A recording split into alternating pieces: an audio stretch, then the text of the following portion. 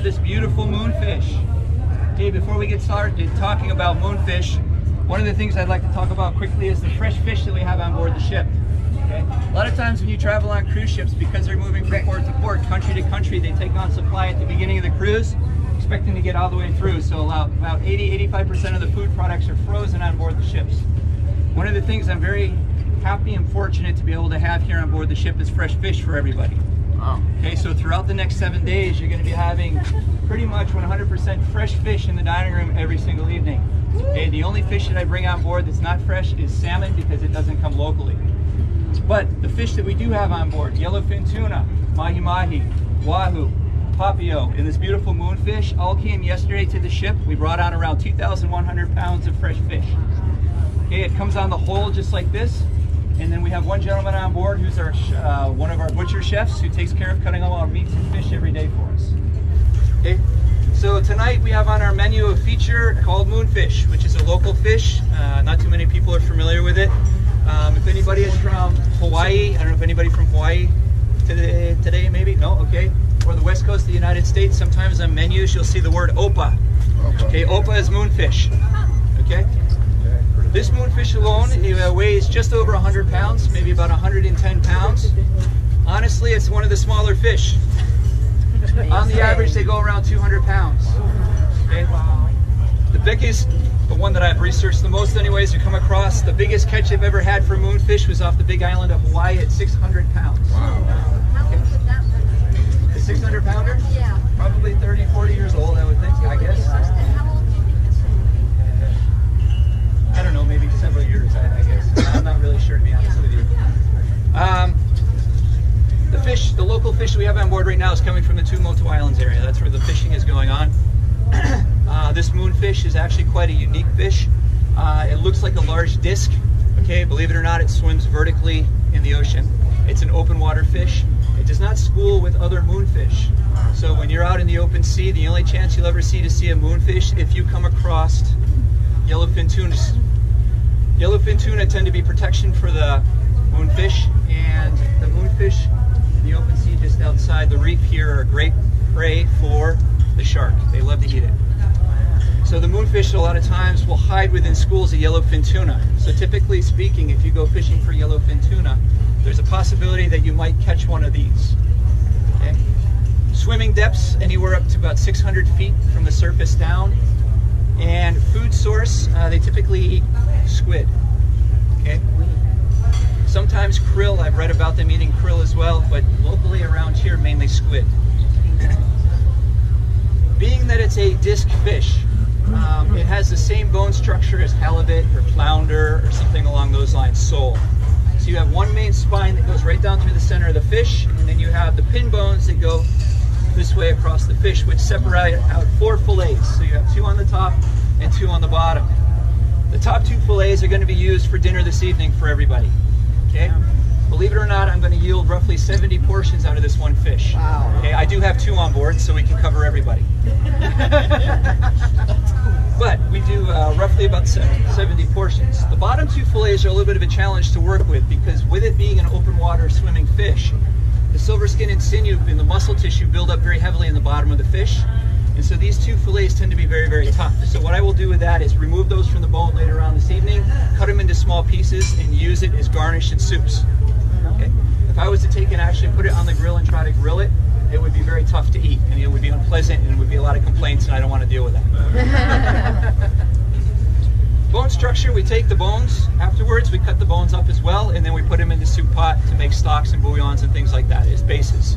So we have pretty much 100% yield on this when it comes to cooking. Okay, so there's not a lot of waste.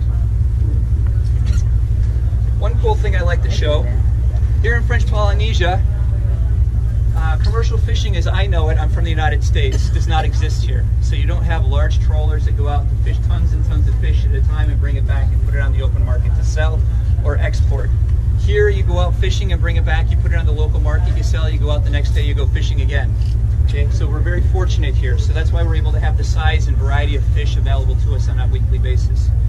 When typical fishermen around here go out to go fishing in the afternoon, such as this time of day, they'll take their 30-foot boat out, maybe 2 or 3 guys will go out, They decide they want to go fishing for mahi, or they want to go fishing for wahoo or tuna. And instead of having all these big fishing poles and trolling along, they actually just have spools of fishing line with hooks attached to it. The spools are hooked to the side of the boat. They drop the bait with the hook off the side of the boat, and they just let it sit. When a fish grabs the bait and starts to run, there's a buoy that will attach to it, and the fish will drag the buoy until it tires out, and then they physically pull the line in. Okay? So it could take a little while to do it.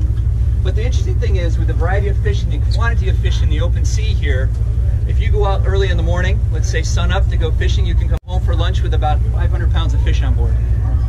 Okay? So it's a lot of fun, and it's very interesting to do. These hooks are kind of cool. I like to show that. I found this last week in the mouth of the fish. And I wanted to make sure we double check to make sure it's not there. I don't want to get stuck with it. What I'm going to do now is I'm going to take my knife, and I'm going to start by making a cut down through the center of the fish here to separate the two fillets. Then I'm going to take my knife and run it across the bottom of the top of the fish, all the way up over the top of the head, back around the gill, and connect the line. And by doing that, that separates the fillet. And then what I'll do is take my knife and go straight down the pin bones and follow that out, and then remove the whole fillet. And at that point, it should be about 100% boneless. Okay? Then we'll take and skin it, and then I'll send it down to the butcher shop, and the butcher will then portion it and have it ready for dinner service tonight. Wow. So the featured fish in the main dining room on deck 5, and here on the grill on deck 8 will be this fish tonight that you see here.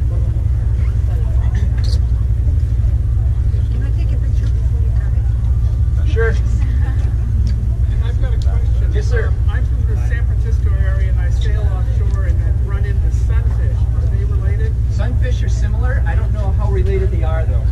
One interesting thing with moonfish also that I didn't mention is one of the only fish that's warm-blooded. So I don't know if sunfish fall into that category or not, species-wise, but they look similar. Yes. Okay. Wanted to get its face. Porque Thank you. I'll take my knife. Un par de videos sobre cuchillos. And actually, before I cut this, I did forget to mention one thing here. It's kind of funny to see how small the scales are on the sides of a fish like this. When you see smaller fish like grouper or red snapper, they have fairly large scales. It's quite interesting to see that they're so fine.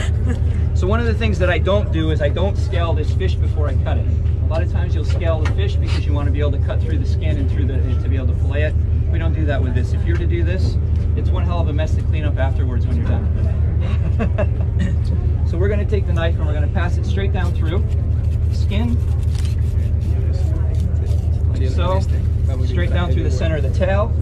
I'm going to go back up to the top again and work my way down just to the point where I touch the tip of the knife to the bones. You can see that the bone or the knife is jumping across the bones of the fish. I'm not pressing too hard because if I break that bone, we will not have boneless fish for dinner. Back on this side here, we're going to cut in.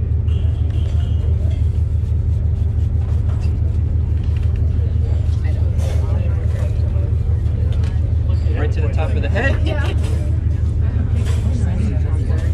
And of course, the biggest trick to this is having a sharp knife. I'm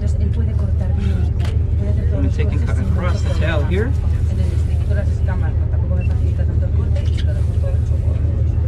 Come back in, and with the tip of the knife, start running it right down our beautiful pin bones. Working my way all the way to the back of the fish where the spine is, pull the top of the head. I'm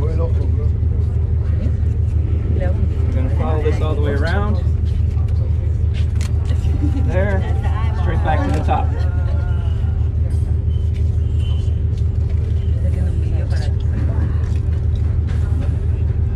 Take our small fillet knife, come across the top of the bones.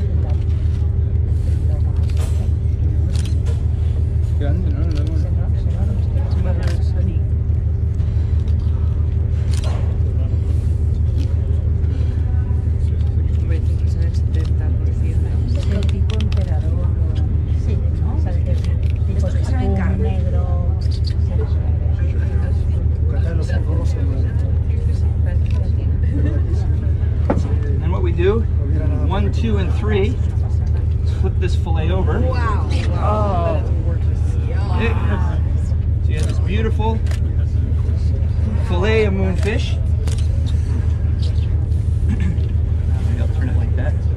easier to see. Okay, so it's got a beautiful kind of a pinkish color. When we cook it, it'll be more of an opaque color when it comes off the grill. Simple salt, black pepper, olive oil. That's all we're going to do with it. The flavor of the fish will come through beautifully. It's a very mild flavor fish. Medium oil content. We cook it about medium, no more than about medium. It starts to dry out a little bit. Okay, so that's chef's recommendation for this evening. Last thing I'll do,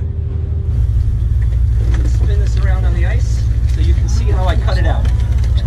Wow. Okay. Will you get that same slab of meat on the bottom side? Yes, sir. Yep. So basically, I did what I said is I cut right down to where the spine is, came up around the head. You can see where I followed out the knife with the pin bones, and then you have your boneless fillet. Wow. Okay. Any questions? How long have you been a chef on this particular dish? I've been with the company on and off since 2011. Very cool. Yes, sir. What's that? Awesome. Right here? No, this is just it's actually bone.